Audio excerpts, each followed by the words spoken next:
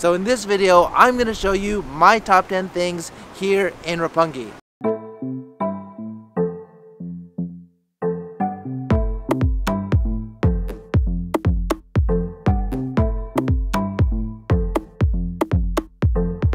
I'm gonna show you guys the top 10 things to do in Roppongi. But let's start during the day. Roppongi is known as like a nightlife, red light district area, but there's actually a lot of cool things to do during the day.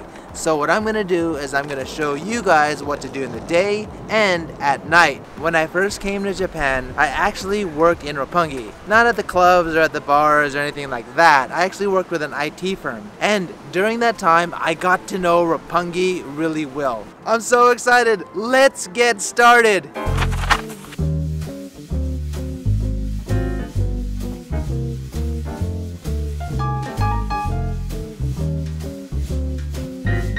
Number 1. Sweets. Believe it or not, Roppongi has many hidden gems for sweets that not a lot of tourists know about. Let me show you some cool spots. This behind me is Creme de la Creme. They have one of the best cream puffs in all of Roppongi.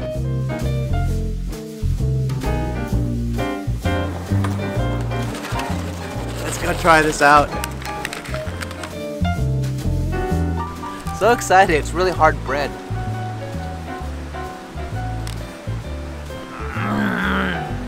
It's so good. It's like 100% custard, so it's really thick and creamy. It almost has like a slight taste of egg. The bread is like, okay, it has like crunchy bits. No, the custard is freaking awesome.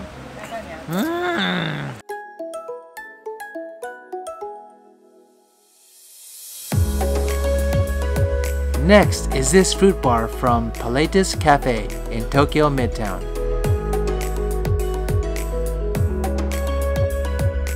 Check this out. We got two flavors. We have mixed berry and we have Quijote fromage.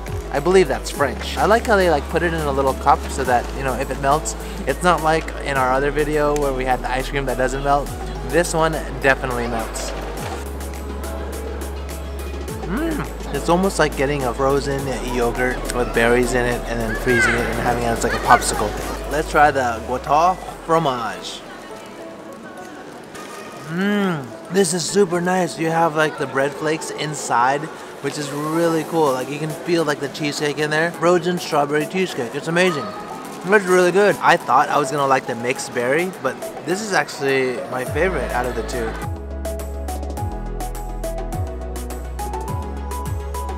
This is Yelo, the best kakigori, also known as shaved ice place in Roppongi. It's right above the John Lemon store, and it's freaking cold outside, but we're still gonna have some. Let's go!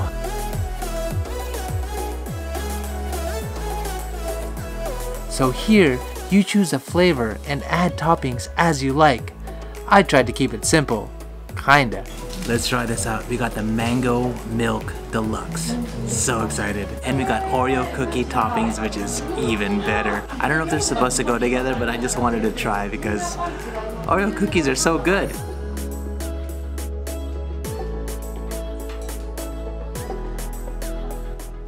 That's fantastic. Look at that. And it actually works with the Oreo cookies because it's very like sweet and creamy, and then you have the Oreo cookies and you get that little crunch. Damn, this is good. This shaved ice is so light. It just like melts in your mouth, kind of like ice. When you get this, definitely add the mascarpone whipped cream because it is so good. Yeah, I mean, it's still good itself. But when you add that cream, it feels actually like you're eating ice cream. Then you add the Oreo cookies, and then it's just an incredible, fantastic, freaking delicious treat.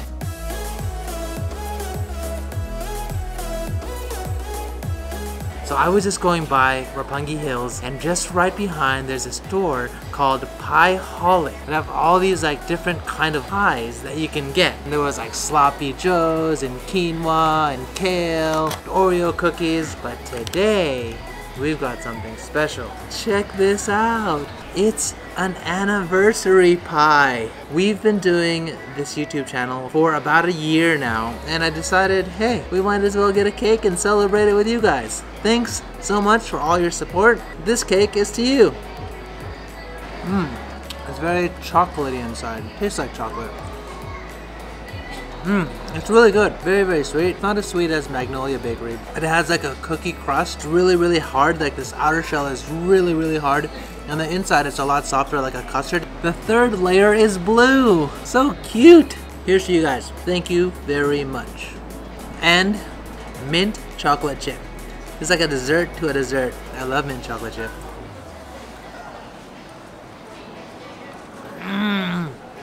So minty. Oh, it's like those Thin Mints back when you used to get them like after you pay for like a Chinese restaurant or something. Not Chinese restaurant. Like you would go to a restaurant and they give you like those Thin Mints. Tastes exactly like that. Chocolate down here.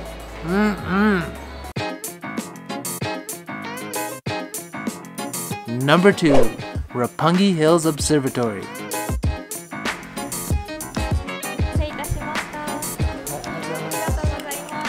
There were many seats surrounding the 360 view of the city, and even some nice cafes. This is so cool up here. Look at this amazing view. You can see Tokyo Skytree, you can see Tokyo Tower, you can see all of Roppongi, you can even see Odaiba all the way from out here. It's freaking amazing, but you can actually go even higher. Let's go higher. Walking through here, I feel like it's biohazard or something. We're all the way at the top. We made it. It's so cool up here. This is where they like can't land the helicopters. It's amazing. And like we're right here when the sun is about to set. This is so much cooler than Tokyo Metropolitan Building. I really feel like we're on top of the world. Woohoo! Number 3, museums. So whoever said that Roppongi is just bars in the red light district hasn't been here. There's actually a lot of museums here. I don't really like museums, but I just wanted to show you guys that there's a freaking museum here. This behind me is a National Art Museum, Tokyo. So this place is pretty cool. It's like 3 floors and you can like just travel around. They have exhibition halls which you have to pay to go inside, but you can just like walk around. You can have lunch here, you can probably have dinner here as well. And it's just like chill. They got chairs and tables everywhere. So that's Tokyo Skyview, but right next to it is a museum. And the exhibition going on right now is a Doraemon exhibition. And right behind me is the Mori Art Museum. Right now it's actually closed because they're preparing for the next exhibition, but maybe by the time you guys get here, this will be open. They also have a Snoopy Museum and 2121 Design Site, to name a few. Number 4, Tsurutontan. This is Tsurutontan. Let's go inside and check it out.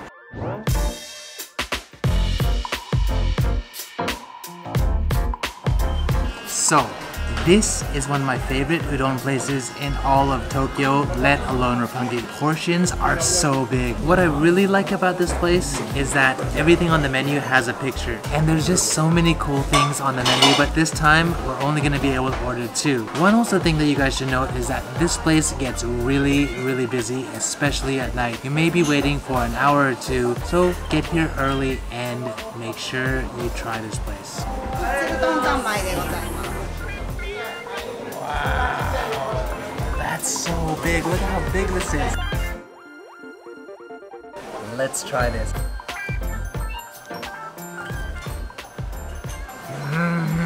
That's so good. Let's try the udon. But first, I kind of like it a little bit spicy, so I'm gonna put some red peppers. In Japanese, it's called shichimi. All right, the first bite. Wow, long noodles.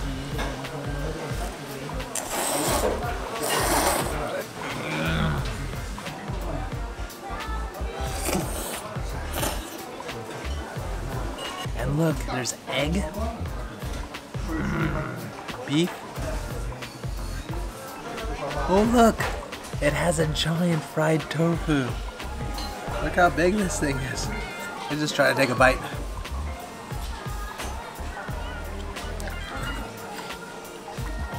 so big.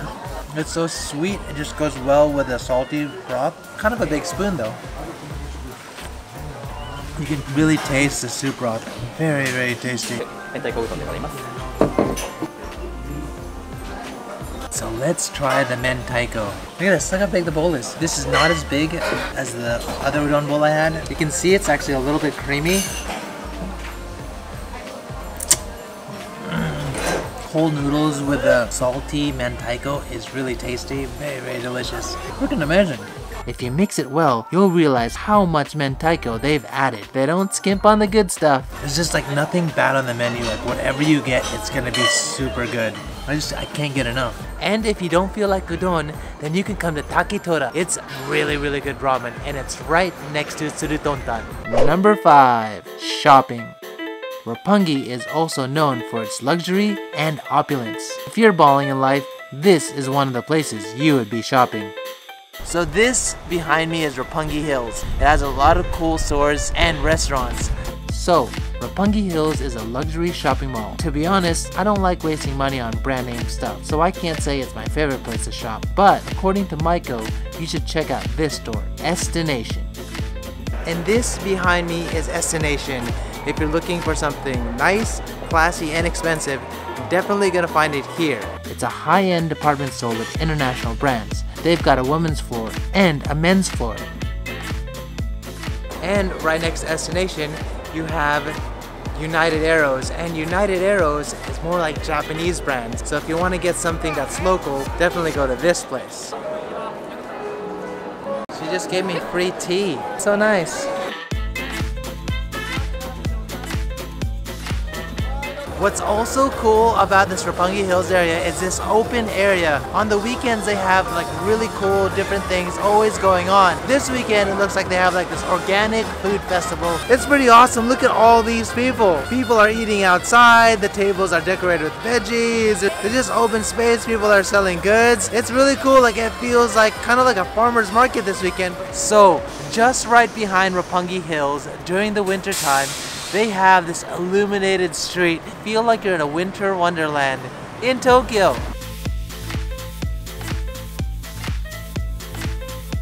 And this is Tokyo Midtown. It's a little bit newer than Roppongi Hills. Let me show you what's inside. Tokyo Midtown also has a high-end feeling, but more friendly compared to Roppongi Hills. And it has more unique Japanese brands. It even has free terrace seating. I love free. Well, I don't care so much about the apparel floors. My favorite place to chill is B1, the food shops and restaurants. I mean, check out all these tasty treats. What's cool about this place too is that most of the stores here have a restaurant and a takeout shop. So if you want to enjoy here, you can, or you can take the pleasures back home with you.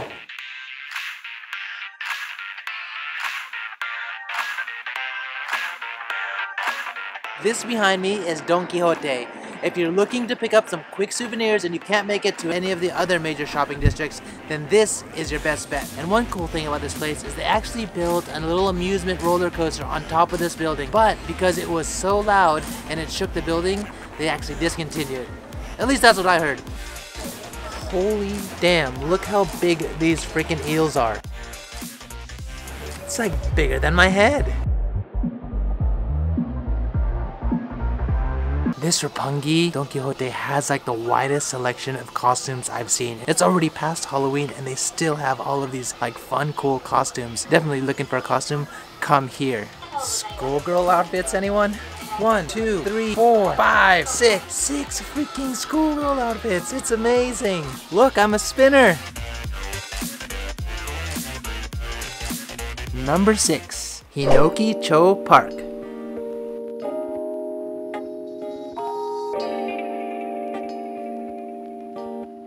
And this is Hinokicho Park. If you want to get away from the busy areas of Roppongi and you just want to like lie on the grass, like these people behind me, then this is the perfect place. It's really beautiful right now because of the fall leaves. You can see that everything is just like really brown and orange and green. It's like a mixture of all the colors. I just love this time of season. Do you see the little house behind the pond? You can actually sit there and enjoy a beautiful view of this city oasis. Sometimes I feel like it's nice to get off the pavement and take a breath of nature. Number 7. Izumo Taisha. Hey guys, this behind me is Izumo Taisha Shrine. If you want to do something a little bit more cultured, then this is the place to go. Let's go up and check it out. Izumo Taisha is a branch of a well-known shrine in Hiroshima. I know it's a tiny shrine, but isn't it nice to cleanse your body and soul before hitting the Roppongi party scene?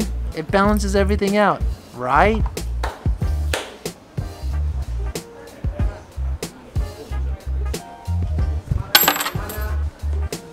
Oh, and they have this 4-clap thing.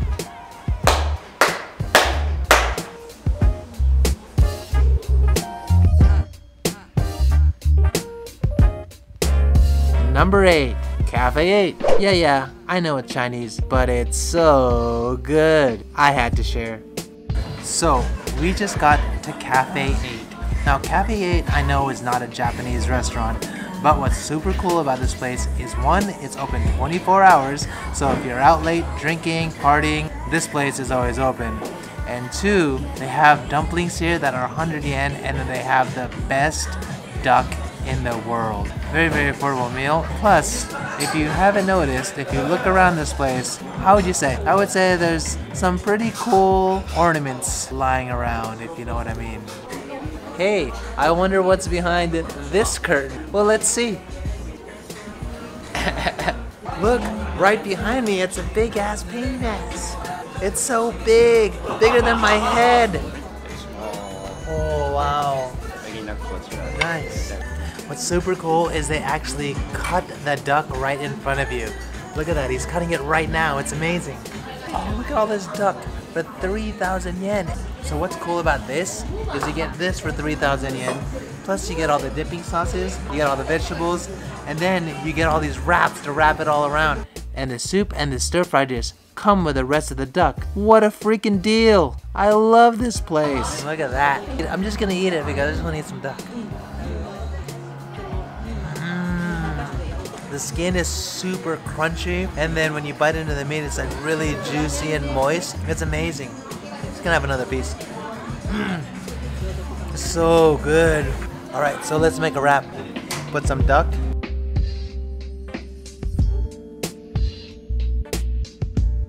There's like a wrapping technique to all this, but my wrapping level is not so good, so I'm just gonna like wrap it myself. Wrapping level failed.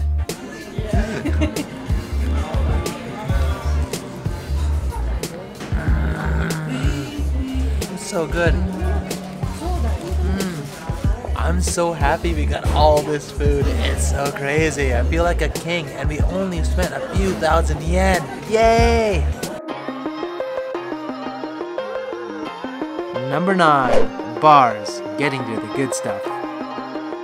This behind me is Jumanji 55. Now it's known as a club for the most part, but it's also a bar. The reason why I'm mentioning it here is because they have 1,000 yen all you can drink. Right now it's on Tuesdays and Thursdays, but it varies from time to time, so check their website. If you really want to get trashed and you don't really care so much about the atmosphere, this is the place to go.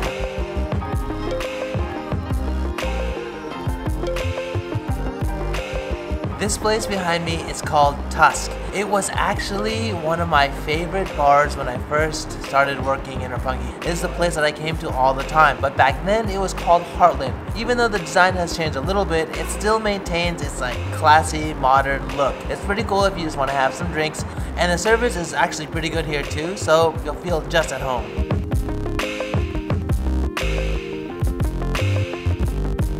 And at this Starbucks right behind me, you can see an R, which represents it's a bar. You can actually buy beer here. So the first floor is just a normal Starbucks you see on every other block. But the second floor is a whole new world. You can have a coffee beer or espresso tonic in the premium coffee shop atmosphere. Do they have this in your country? Next is Brewdog, a hotspot for beer lovers. More than 20 different beers on tap. Whoa, I'm losing my voice. And I'm getting thirsty. Look at this place. It has so many different types of beer. If you're looking for a place that just wants to have all these different types of options, this is the place to go. They even have Nintendo here that you can play. Awesome.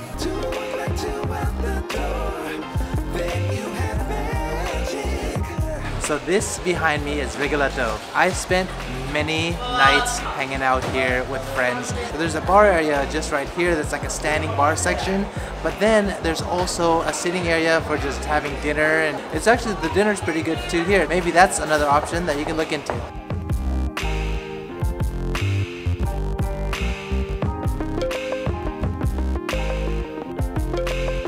This behind me is the Public 6. It's actually one of my recently favorite bars here in Roppongi. It's actually a sports bar that you can like hang out and chill. And then they have all sorts of unique beers, which is also a plus if you're a beer connoisseur like myself. Actual inside is like just very, very modern and clean. You feel like you're actually in a lodge, all made out of wood. There's like deer heads. And I love how the door opens. Check this out.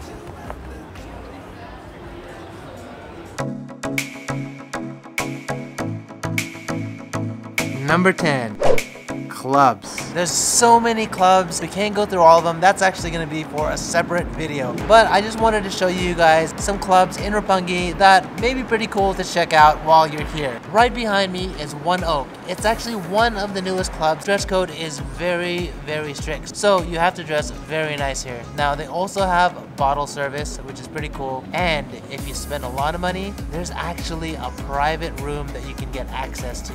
Roppongi clubs are more international compared to other areas in Tokyo. What's nice about this club is that it's 60% Japanese and about 40% foreigners. So if you're looking to not feel like really, really out of place, then maybe this is the place to go, but still have, you know, the local vibe.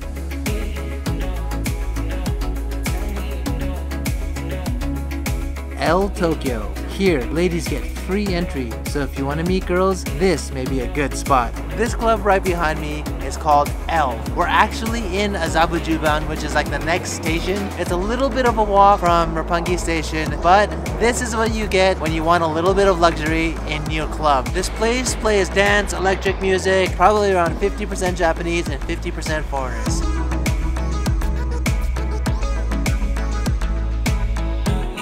A-Life. This behind me is A-Life. It's actually been here since I first came to Japan very, very many years ago, but it's still one of the more popular clubs in Roppongi. It actually closed once at some point, but it's back open again. It's quite a young crowd, and about 80% or more are Japanese, I would say. If you're looking for the local scene, try this club out. It's an oldie, but goodie.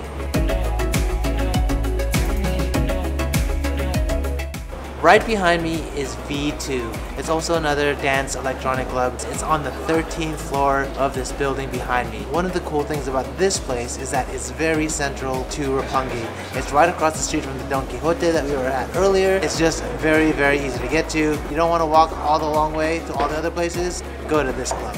Alright, quick note, this place right behind me is Gonpachi. This is actually where they filmed Kill Bill. So, if you want to check out this restaurant and have that Kill Bill action scene, well, you won't have the scene. You'll be able to enjoy where they had the scene. Definitely check out Gonpachi. Do you remember this scene? It doesn't look exactly like the same when it's filled with tables and people, but still pretty cool, right? Maybe worth having dinner here as well. So this behind me is Muse. It looks like a really, really small club if you just look at the entrance, but it's actually 3 floors. It plays hip-hop, dance. Also, one thing to note is that it's 50% Japanese and 50% foreigners, but it's really, really fun. I used to come here a lot. It was a really good place to meet friends. And if you come here, you'll probably be able to make some friends too. If you guys like this video, help me out and hit that like button. And for those of you who've never been to Roppongi, let me know which location you're most excited to go to. And as a challenge, also let me know how many places that you're able to go in one day. For those of you who have already visited, let me know what your favorite part of Roppongi is in the comment section below. If you want to catch more of my adventures in Tokyo and in Japan, like always, hit that subscribe button and I'll see you in the next one.